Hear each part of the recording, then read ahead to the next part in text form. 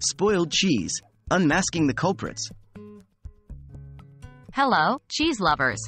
Today we're talking about something a little less appetizing but extremely important: how to tell if your cheese has spoiled.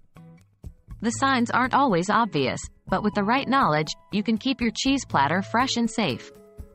Let's take a look at the most common signs of cheese spoilage. What's that smell? First up, the smell. Cheese is known for its strong and unique odors, but if it's starting to smell different than when you first bought it, that's a red flag. This applies particularly to soft cheeses, like brie or camembert. An excessively sour or putrid smell is often a sign that your cheese is no longer safe to eat. A change in color. Another surefire sign of spoilage is a change in color.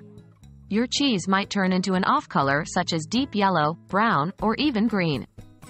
This is not to be confused with the natural color variations in cheese, especially blue cheese or those with a rind. But remember, if the color is different from when you first bought it, it's likely spoiled. Mold invasion. The presence of unwanted mold is a strong indicator of spoilage. Although some cheeses naturally have mold like blue cheese or Roquefort, other types should not have any visible mold growth. If you notice uncharacteristic or odd-colored mold, it's safer to throw the cheese away. The texture test. Lastly, let's discuss texture. A change in the texture of your cheese can be an indicator of spoilage.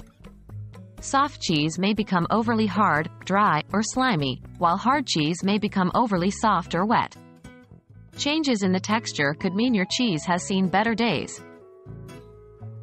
In conclusion, knowing when your cheese has spoiled is crucial to keep your meals safe and delicious. By paying attention to the smell, color, mold, and texture, you can easily recognize the signs of cheese spoilage. We hope this information helps you to keep your cheese fresh for as long as possible. Until next time, stay cheesy.